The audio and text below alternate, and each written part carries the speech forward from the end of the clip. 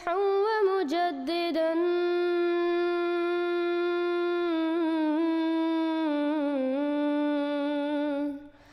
فارنوا بنذر طاهر وجنان.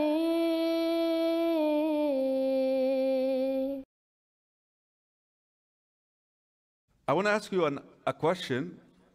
What was the first fitna the Muslim Ummah ever faced after the death of the Prophet ﷺ? Think before you answer. I know you're going to jump somewhere, but think before you answer.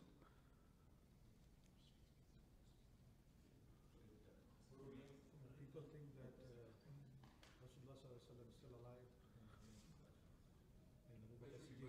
Okay, so the death of the Prophet ﷺ was the fitna. Right? How some of the companions reacted to his death. Imagine Umar, with his knowledge, took a sword and he said, whoever utters that statement that the Prophet ﷺ died, I would what? Anas narrates a hadith that many of the companions sat down, so chilling, so peaceful. كَأَنَّ عَلَى رُؤُوسِهِمُ الطَّيْرُ. Birds could land on their heads because of how peaceful they are. Shocked, in a state of shock. Who restored this ummah back with the same principle? Although we're talking about who? Rasulullah sallallahu alayhi wasallam. Rasulullah. Whoever worships Muhammad sallallahu alayhi wasallam, this is how he understood the verse. Muhammad sallallahu alayhi wasallam is dead. And whoever worships Allah, Allah is what? Ever living. And he recited the verse, وَمَا مُحَمَّدٌ إِلَّا رَسُولٌ قَدْ خَلَتْ مِنْ قَبْلِهِ رُسُلٌ. This is a profound example that this religion is not about individuals. And do you know when this verse was revealed? When this verse was revealed? 8 years ago. And look at Abu Bakr, how he associated the reason behind the revelation of this verse with the present situation the Ummah is facing. This verse was revealed when a rumor circulated in the battleground that the Prophet ﷺ was killed in the Battle of Uhud. So some of the companions did what? Deserted the battlefield. قَدْ خَلَتْ مِنْ قَبْلِهِ الرُّسُلُ. All the prophets before him have passed away, without fail, without exception. This is a categorical statement which leaves no room for exception. Because if even there is a suggestion of an exception, then the argument would collapse. The argument can only be valid in totality. Reimagine the situation. People are talking about the death of Ahmad and are claiming that because he has died, so he could not be a true prophet. The answer is, he is a prophet and no more than a prophet.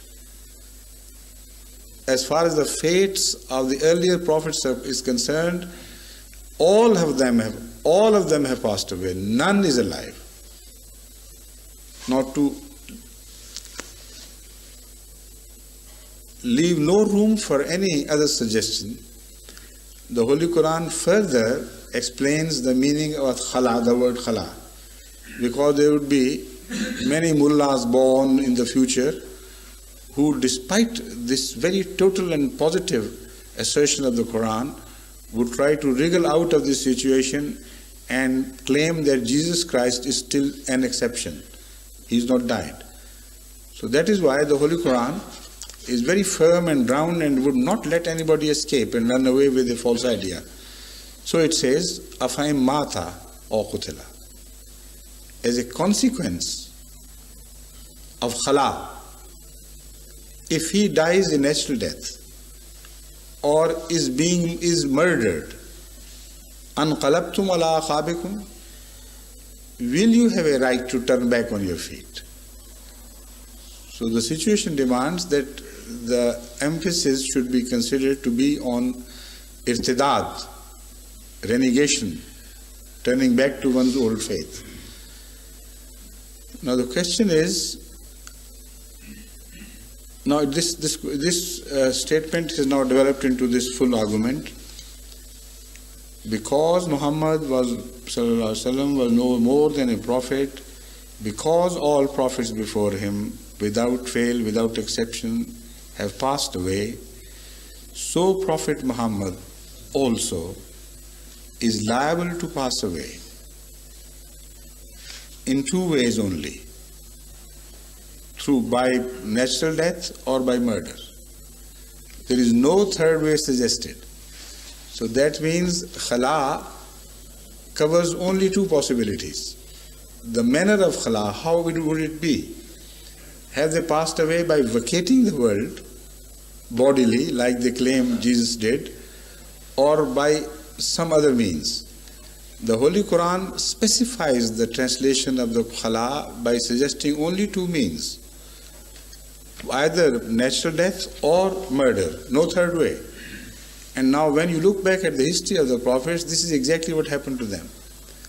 So there is no room whatsoever for any sensible and honest man to continue to believe in Jesus' life after the revelation of this verse. Before this was revealed, he must have passed away. If you have not yet subscribed, make sure to subscribe and click on the bell icon so you can get notifications for every new video. Also make sure to like and comment on the video and follow on Twitter and Instagram.